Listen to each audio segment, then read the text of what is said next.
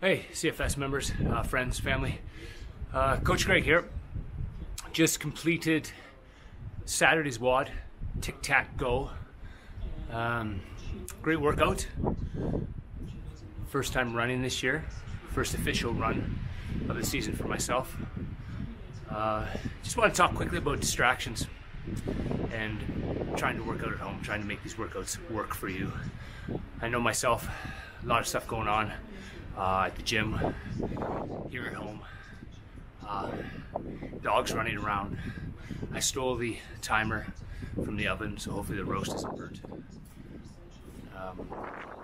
Snowing, windy, a lot of things going on. I am a class guy. I enjoy our CrossFit classes. I enjoy the group classes. So this is a little bit of adjustment to me, for me. Brings me back about 15 years. I used to work out alone a lot. Much harder mentally, much harder to push yourself. But I just tried to push it all aside. It was a 25-minute workout for me. A lot of things on my mind. I wanted to stop and fix the driveway, pick up the pucks now that the snow's melted, stop and pet the dog. I just tried to push it aside for 25 minutes. Got my workout in, and now I feel 1,000 times better.